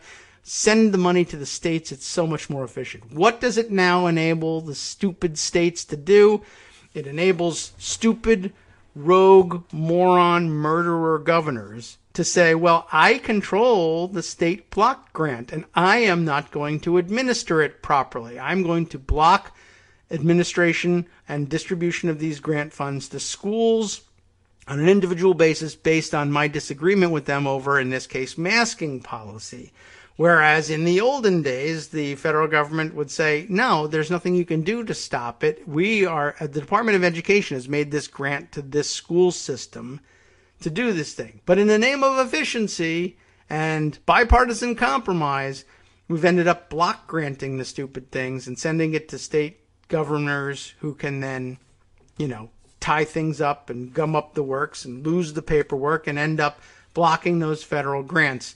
Thanks, block granters. That wasn't necessarily the initial theory. One of the big Republican theories behind block granting, actually, or at least I guess I should say, the Democratic theory behind what the Republican theory was. The Republicans never said for sure whether this was their theory, but the idea of block granting, Democrats worried that by block granting these funds or turning them into block grants to the states, that they would be easier to cut across the board because, one, it was a bigger pot of money, and two, it was more abstract.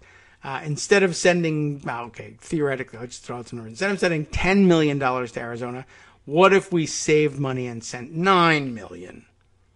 And it's just more, it seemed like it was less worrisome or impactful. Yes, it was a cut, but you say to the local, the state government, well, you're only getting $9 million, but you know how to spend that money better than the federal government. You can spend it more efficiently. And in fact, you might even be able to get the same impact out of $9 million that the federal government would have been able to get out of $10 million. But in addition, it was it was simpler to cut because when the federal government was making those grants directly, you could have said things like, well, if that grant is cut, then the Phoenix school system loses $25,000 for its blah, blah, blah project. And people say, oh, that's really bad news. We depend on that project. I feel that cut happening. Whereas if it happens at the state level, the $10 million turns into $9 million. You can't say for sure how much Phoenix is going to lose out on for its, marching band program or its school lunch program or whatever the program is. And it just becomes harder to identify and therefore easier to cut.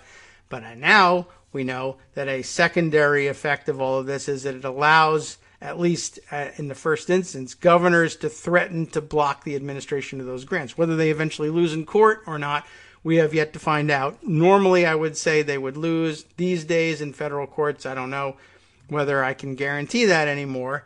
But in the meantime, the school systems suffer, especially if they have to spend money suing to get a hold of money that they were due from the federal government before. And half of the proceeds from the federal government end up being frittered away on suing and winning against the governor who just did it for nothing, except he's happy because in the end, I've burned half of a school system's money. They pissed me off and I burned their checks. And even if I couldn't withhold it all, at least I reduced the amount that they got by 50%. That'll show them to oppose me, even though I was wrong and lost in court. So, back to the article. Ducey announced just outright on Tuesday that he was going to do this. Parents, he says, are in the driver's seat, and it's their right to make decisions that best fit the needs of their children. What does that have to do with federal funding? Nothing. Safety recommendations are welcomed and encouraged. Mandates that place more stress on students and families aren't. Ducey said in a statement. These grants acknowledge efforts by schools and educators that are following state laws and keeping their classroom doors open for Arizona students. But are they? They're federal grants. He's treating them as though they're state grants, which he can because we block granted them 100 years ago. But no, these grants don't acknowledge efforts by schools and educators following state laws. These are federal grants, and you shouldn't have your hands on this money, and you got no role in any of this except an administrative role. We give it to you, you hand it out. That's all there is to it. You're not supposed to interfere in their distribution. But the story goes on. In order for school districts to qualify for the grants, which total about $163 million, they must reopen schools for in-person learning and adhere to, quote, all state laws, which includes the state ban on mask mandates in schools, according to CNN. We can read the CNN article to see for sure. Is it the case that the federal law authorizing the grant program requires adherence to all state laws? Maybe. Hi, it's me, David Waldman, your host for Kagro in the Morning. I have good news to report. Many more listeners like you are making critical contributions that keep our show on the air. Makes good sense, of course, and patreon.com, Patreon.com, makes it simple. Now you can make easy, secure, recurring monthly contributions to support our show. Patreon.com/KagroX gets you straight to our donation page. Maybe you'd like to thank us for helping keep you sane during the Trump era. Maybe you're looking forward to in-depth explanations of what's going on in the Biden administration. Whatever it is that keeps you listening, we need your help to keep bringing it to you. And hey, if you happen to prefer using PayPal or even the Square Cash app, we're up and running with those options too. Thanks again, everyone, for all of your support. We literally could not do this without you.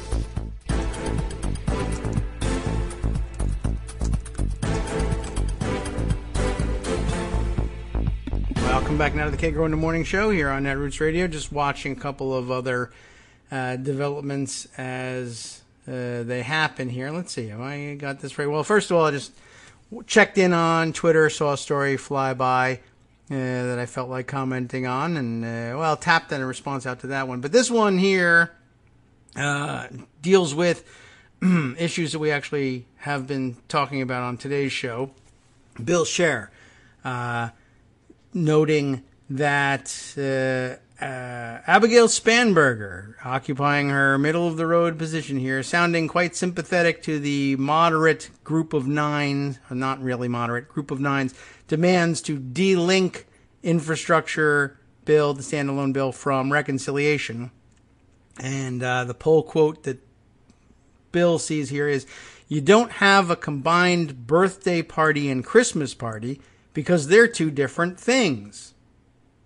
Okay, very interesting. To which I felt like I had to respond, and I don't know whether now I'm trying to think through the response a little bit more, but I've tapped it out already and sent it out. But I was just thinking about that as an excuse. I should look at the article that he's talking about here and be sure about that. But the idea, I get the sentiment. You don't have a combined birthday party and Christmas party because they're two different things. That's true as far as planning the party goes. I mean, it could be up to you. Like, you might say, I don't want to have a combined birthday and Christmas party for my son, even though he was born on December 23rd, 24th, 26th, possibly the 25th, whatever. And, as a parent, you might choose not to combine the two parties because you don't want to make the kid feel like he's somehow getting less than he should be getting for these two separate things. Of course, it's possible that perhaps your family is Jewish and it's just fine. You can go ahead and have a combined Christmas party because it means nothing to you. Or if your neighbor is having a Christmas party, you can acknowledge your son's birthday there. I don't know. But then who knows? People could get upset about it. I get the idea. You want the kids to feel like their birthday is as special as anybody else. Your other children who were born in February, say, why do they always get a birthday party and I get a combined Christmas and birthday? I understand the sentiment. But if you're not the host and you're not planning, but another host has done this and said, we're going to have a Christmas party. Oh, there goes the phone again in the background. Somehow my deprogramming of the phone has gone away during the 2 weeks that we were off, and I'll have to work on that one. Anyway, if you are invited, say, to a Christmas party by your neighbor, and you say, well, I don't know. What if you said to your neighbor, well, geez, I don't know if we're going to come over there because it's my son's birthday, and we were planning on having a birthday party for him and his friends, or whatever, the family, right over here. And if your friend, what do you do here? If your friend says, well, I'll tell you what, why don't you come on over and we'll get a birthday cake and we'll take a moment during the Christmas party to acknowledge your son's birthday and wish him a happy birthday. You know, or maybe not even proposing it as an alternative, but saying, hey, I got an idea, come on over to our Christmas party and we're going to do this thing. Now, you've just had this discussion in your family with your son. And my guess is that Abigail Spanberger's compromise in this situation is to say, we'll have a birthday party for you here. Our friend and neighbor has also invited us over, and they would like to acknowledge your birthday at their Christmas party. What's the big deal? Why don't we do it, right? Well, they're two separate things. I understand that, but we've been invited to this thing. And the point is, we don't want to offend our neighbors or get in a fight with them by skipping their annual Christmas party. It's a big deal to them. They pay attention to who comes. They pay attention to who doesn't come. It makes a difference.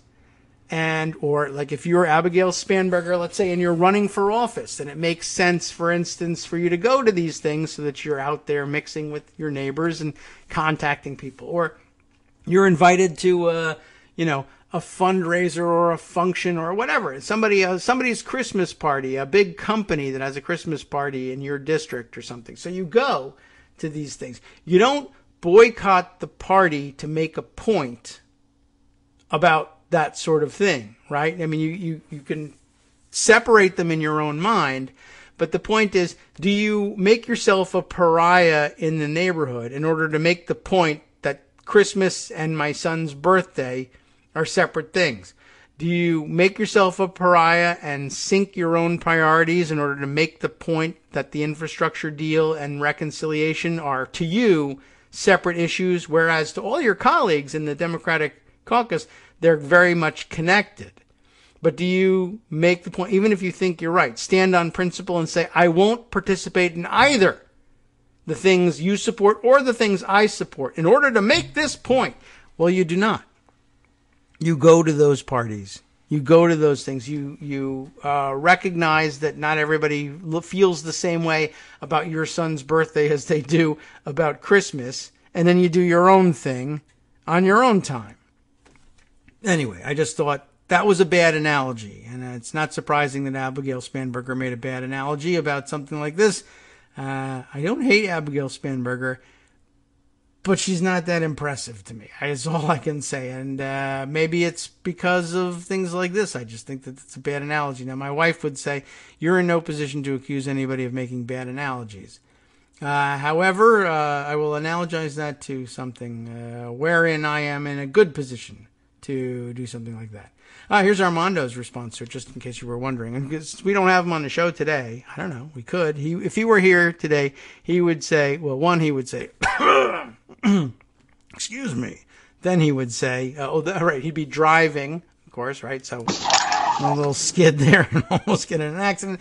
But afterwards, he would say, you can agree on the details of both parties, or you can throw the reconciliation party first and then throw the BIB party. I mean, this particular point is dumb. If separation is the key, then the solution is simple. Pass the reconciliation bill and then pass the BIB, right? Okay. That's true. That's an excellent point too, right? Oh, well, they're separate. That's the issue. Okay.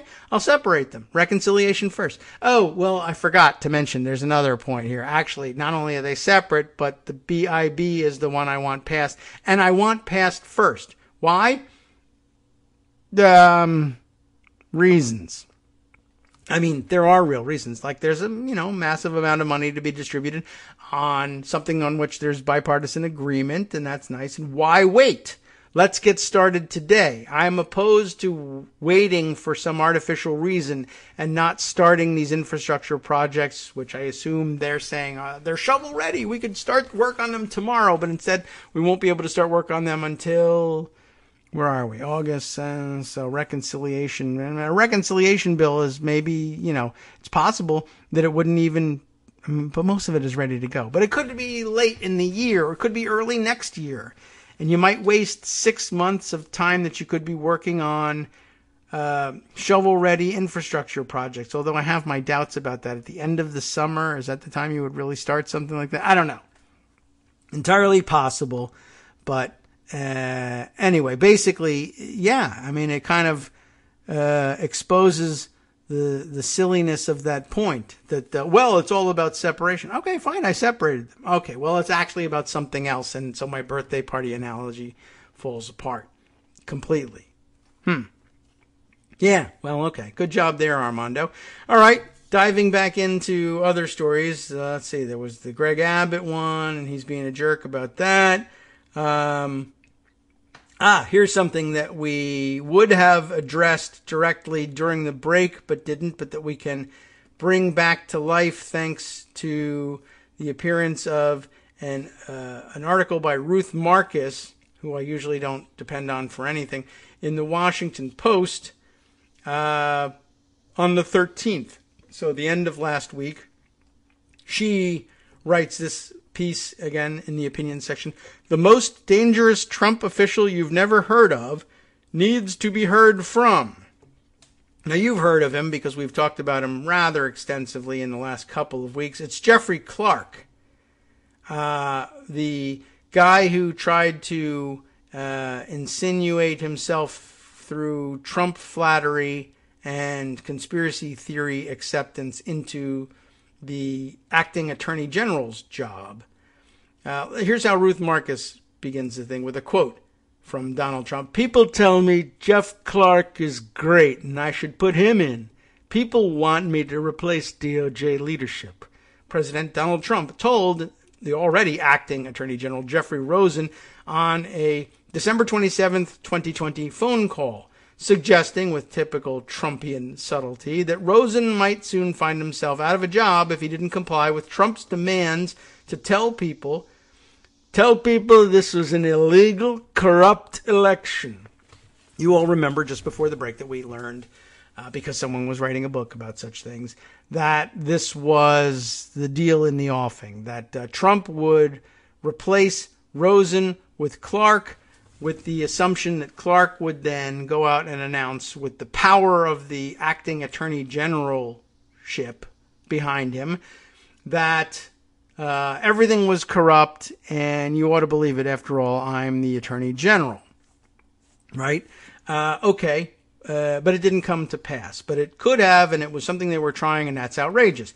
The handwritten notes of the call taken by the Justice Department's acting number 2 official, Richard Donahue, and released recently by the House Oversight Committee, underscore the imperative of obtaining testimony from Clark about his efforts in league with Trump to overturn the 2020 presidential election results. Here I'll pause and say the reason I bring this back up is, yeah, we should be hearing from him. Yeah, he should be a witness at the hearings and investigations, et cetera, possibly even a part of the January 6th investigation. But during the break, I happened to see Armando, and I think some others, make the point, and it's a good one, that maybe we ought to be impeaching Jeff Clark.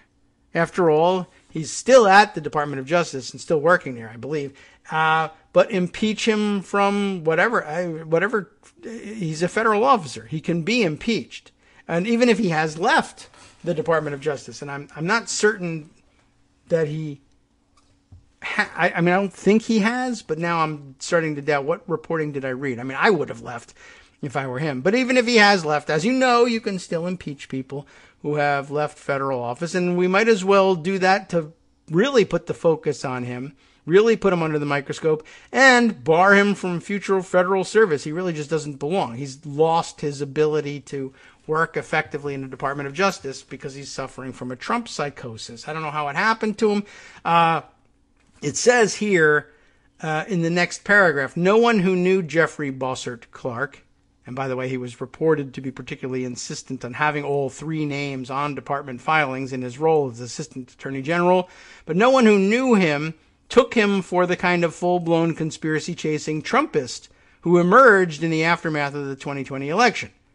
The documents show Clark, among other things, demanding a classified intelligence briefing from Director of National Intelligence John Ratcliffe, fat lot of good, that'll do anybody, about supposed evidence of a Dominion voting machine that accessed the internet through the smart thermostat in the room somehow, with a net connection trail leading back to China. I mean, I guess it's all theoretically possible, but it just sounds so dumb. On the other hand, no one took him for a potential Attorney General of the United States either. But the point here that Ruth is attempting to make at first is his colleagues didn't think he was a lunatic, but it turns out that he was. So, impeach him. Something snapped, and the guy doesn't belong in the federal government now or ever again. So I think, to me, impeachment is a fine route for that. Really put the focus on him. Show exactly how bad this thing was, because it'll never reach that level. Even if he testifies to an investigative committee, it will never be made clear to people just how incredibly dangerous the game he was playing was. I think at least Ruth Marcus has some idea about that, according to the headline. Clark was an obscure attorney in private practice at a major law firm, Kirkland & Ellis, but a non-equity partner who was not entitled to share in the firm's profits. And then he was named to a relatively obscure position at the Justice Department, that it was Assistant Attorney General for the Environment and Natural Resources Division. Then, in the waning days of the administration, tasked to head the Civil Division as well, which is a big deal. A graduate of Harvard College and Georgetown Law School, supposedly a smart guy, right?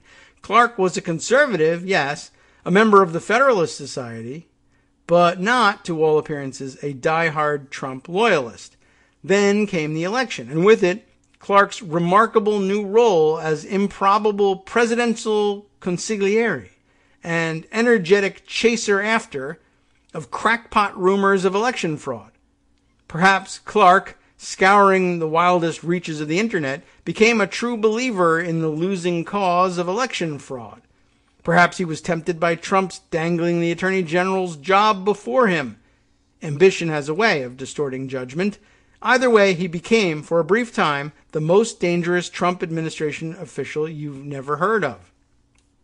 Clark was connected with Trump through Representative Scott Perry, a Republican of Pennsylvania, a member of the House Freedom Caucus, opening a highly irregular backdoor channel for the president to go around more senior officials who were frustrating his efforts to use the Justice Department to contest the election results. Clark's lawyer did not respond to a request for comment. In January, when reports of his activities first surfaced, Clark said that, quote, all my official communications were consistent with law. Whatever that means. Clark's involvement emerged in the December 27th phone call between Rosen and Trump. The next day, he proposed sending an outlandish letter to Georgia state officials asserting, incorrectly, that the Justice Department, had, quote, identified significant concerns that may have impacted the outcome of the election in multiple states, unquote, including Georgia, and urging a special legislative session. I think we should get it out as soon as possible, Clark urged Rosen and Donahue. Responded Donahue, there is no chance that I would sign this letter or anything remotely like this, and pretty much shut him down.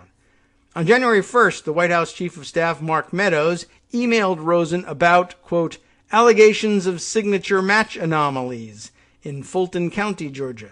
Can you get Jeff Clark to engage on this issue immediately to determine if there is any truth to this allegation? Meadows asked. Rosen said to Donahue, can you believe this? I'm not going to respond. Why single out Clark and say, can you get Jeff Clark to engage in this issue? They knew, of course, that he would be willing to engage in this issue. But as head of even acting head of the Civil Division, yes, I think that's where the case would fall, but not on December 27th on an outgoing administration. Anyway, but it didn't matter because Clark was off and running in pursuit of fraud. "I spoke to the source, and I am on with the guy who took the video right now," Clark reported in a January 2nd email to Rosen under the subject line, Atlanta. All the while, Clark and Trump were discussing the plan to make him Attorney General, foiled in part because Clark spilled the beans to Rosen, magnanimously offering him the chance to stay on as his number 2. At which point Rosen secured an emergency Oval Office meeting Sunday, January 3rd with Trump, Clark, and other officials, at which Trump was dissuaded from making the switch because of the mass resignations that justice, he was told, would ensue. "People, this is not normal. It is not proper. The head of the civil division, acting or not, doesn't jump on the phone to personally interview witnesses. He doesn't do end runs around his boss, no less participate in a scheme to topple him with the president. Most pertinent, lawyers at the Justice Department have a single client, the United States, not Donald Trump, not whoever's president, nothing like that, right? They represent the president in his role as president, not in his capacity as political candidate. The president has private counsel, lawyers paid by his campaign, not the taxpayers, to do that job. The Justice Department has a legitimate role in reviewing claims of election fraud, but it doesn't exercise that authority at the express direction of an aggrieved candidate, even one who is the sitting president or that president's underling. All of which leads to the fundamental point: to understand how close the country came to having the election results overturned, to know whether this activity was merely bone-chilling or rises to the level of a criminal offense, it is important to secure Clark's testimony, and it's not entirely clear that's going to happen. The Justice Department Inspector General is looking into the goings-on at the department, but may not be able to compel Clark's testimony. And the same is true of the Senate Judiciary Committee, before which Rosen and Donahue testified voluntarily. The House Oversight Committee, which has the documents, has ceded authority to the Select Committee investigating the January 6th insurrection, properly perhaps, which has other matters piled on its plate, which to me only means it's that much more imperative to simply impeach the man and say, look, we can't compel your testimony, but if you don't want to show up in your own defense, that's cool by us. We'll impeach your ass without your answering the complaint. The questions include, how did Clark connect with Perry, the congressman? Any other members of Congress? What conversations or meetings did Clark have with White House officials? When did he speak with the president, and what was said? Did the president give him any instructions about whether to tell Rosen about the conversations? The Justice Department has waived any claims of executive privilege here, so Clark cannot refuse to answer on those grounds. What communications did he have on his private email, on his personal phone, or through secure messaging systems? These should be subpoenaed, she adds. With whom did he discuss the allegations of election fraud? What Trump campaign lawyers or other representatives? How did he come to draft the letter to Georgia officials? Was this done on a government computer? That would be improper all by itself. I could go on, she says, and I'm sure she could, but you get the point. Someone with subpoena power needs to get Jeffrey Clark under oath, and the sooner the better. Again, I say, impeach the guy and do it that way. And if you think that it's too much to add to the plate of either the January 6th committee or the Senate Judiciary Committee, the House Judiciary Committee, whatever, the House Judiciary Committee can draw up the articles of impeachment. The House can pass them. The trial can be held in the Senate, once again, with a special committee if necessary. It doesn't have to tie up floor time. It doesn't, certainly for an assistant attorney general, doesn't have to be done on the floor of the House. It could absolutely be done in committee. It doesn't even have to be done and wouldn't be done in the Judiciary Committee. They would form a special committee for that purpose. And then you have a parallel January 6th, investigation going on in the Senate, despite the fact that they haven't been able to get that done there the way the House has. I mean, it's entirely possible that there's opposition, but probably not among the Democrats, to impeaching this guy. But you would only need the 50 votes, perhaps plus the tie-breaking vote, in order to form the special impeachment committee to conduct the investigation. Again, if the impeachment ends up, if the the trial ends up going nowhere or the verdict ends up being not guilty, that's still okay. You want to have that investigation. You want to have a special focus on him, and you don't want it to have it be just one of several issues being handled by January 6th investigators. Then fine, go this direction instead. Just throwing it out there. It's not inconsistent with what Ruth Marcus has to say, and she may very well endorse the same thing.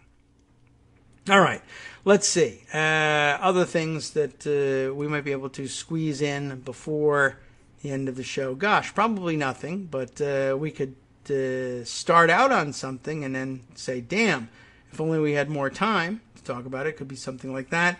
Let's see. We've covered most of that. I'm just sort of scrolling back to see what might otherwise make a good story here that would be new. Well, here's a strange and unusual thing. I guess we didn't get to mention this one. We can keep it relatively short, I think. It's not a super important piece of news, but I thought we might as well throw it out there anyway just to get it on the record. And at the end of the show, when we don't have that much time, as good a time as any. I noted during the break the fact that it looked like Donald Trump's hand-picked Georgia Senate candidate, Herschel Walker, which seemed like a kind of a silly pick to begin with, may also turn out to be a very bad idea with capital letters VBI. Why is that? For this purpose, I grab the Daily Kos diary from Poop Dog Comedy, everybody's pal, Poop Dog Comedy. Georgia Senate story here. Looks like Herschel Walker's wife committed election fraud in Georgia. Gee whiz, we ought to have an investigation of that. Why is Jeffrey Clark not interested in figuring that one out? So there was some election fraud in Georgia, possibly. They just weren't looking into it because Republicans, once again, were the ones committing it. The story comes from the Atlanta Journal-Constitution, and the excerpt grabbed by our pal Poop Dog Comedy here reads, potential Republican U.S. Senate candidate Herschel Walker and his wife live in Texas, but she voted in Georgia's election for president last fall. The absentee ballot cast by Julie Blanchard raises questions about whether she was allowed to vote in Georgia while living in Texas, which doesn't explain it by itself, but there's more, because, of course, if you are from Georgia but you happen to be in Texas while the election's going on, well, then, yeah, sure, you can vote in Georgia. But what about if you've been living there in Texas and saying that's your home?